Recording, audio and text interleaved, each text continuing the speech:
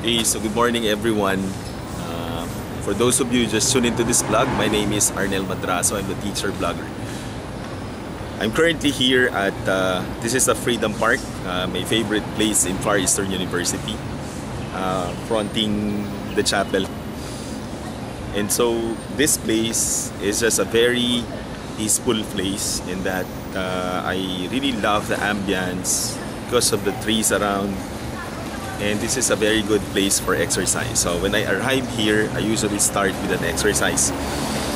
So the storyline for this vlog is, what's the difference between vlogging alone, meaning just by myself living in a dorm, and vlogging with my family. Currently, my family, my wife and my daughter, they're here for vacation. So they will be staying around 2 weeks or more to stay with me and maybe live a quality life, no, as a family. So what's the difference when I vlog alone and when my family is here? So to answer that question, it's important that we need to state the reason why in the first place I vlog. So what's the reason why I vlog? Actually, I started vlogging so ready, we'll change location for a while. Okay. So I was saying, the reason why I started vlogging was that since, vlogging is already in, my daughter is considered as a millennial, I observed that she was always viewing YouTube videos and vlogs. And so I realized that maybe I can vlog so that I can stay connected with her. So that's the first thing. No? I noticed that my daughter was into my vlog. When I started vlogging here in Manila, whatever I vlog, food review, book reviews, places I've been to here in Manila, we talk about this, no? And then she became my strong critique about how I do vlogging and record my face and all. Sometimes she would comment on my oily face and then the background that I'm using in the room. So basically, I started vlogging because of my daughter. So that's number one reason to stay connected with her. And then later on, I channel this into a learning system, in that my students would be able to connect with me when I upload this vlog in my blog. Now, this is effective on my part because vlogging is like whatever I say in this camera, I do. So meaning to say, this is one way of organizing your task in a day, that whatever you declare, you do it. So sometimes, it makes work systematic. For example, this is just a routine. Whenever I arrive here in Far Eastern University, I vlog. So I vlog, and then I basically enumerate the things that I'd be doing, and as well sometimes activities. So now what's the difference when I vlog just, alone without my family and with them? So what's the difference? One is, if you notice, if I'm just alone, I do a lot of book reviews because sometimes when you live alone, it's just like my hobby is reading.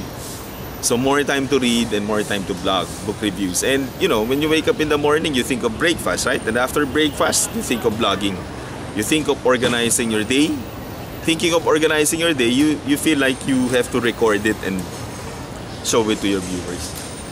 Example, think of playing basketball within the day, after work, basketball. So you do it because you declare it. Now, what's the difference between just living alone, vlogging, and then with your family? Now that I'm with my family, I can't really focus on reading because they're there. They're always there, asking, where are we going? Where are we going? So, the usual stuff that I'm doing, I can't do anymore, especially reading, because they're there. So you also need to think of what their preferences are.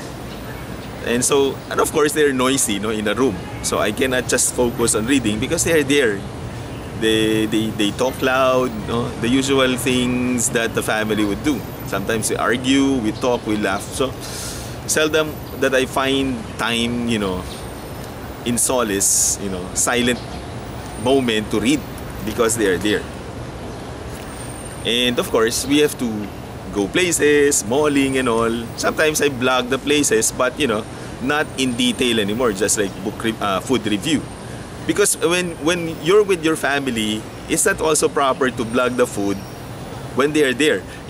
We are a very private people.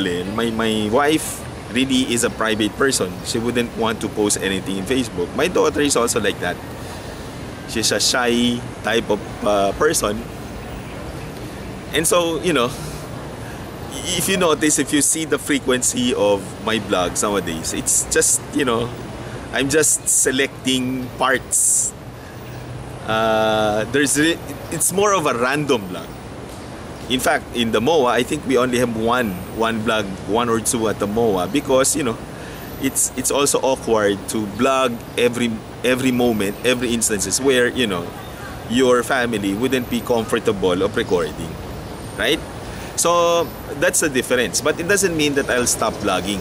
I still try to do book reviews, but book reviews perhaps would come after the thesis defense. Currently, I'm still doing thesis defense, quite busy, working with the thesis of the students, organizing and all. So after that, maybe I can start blogging book reviews. I miss reviewing books, no? I miss blogging book reviews.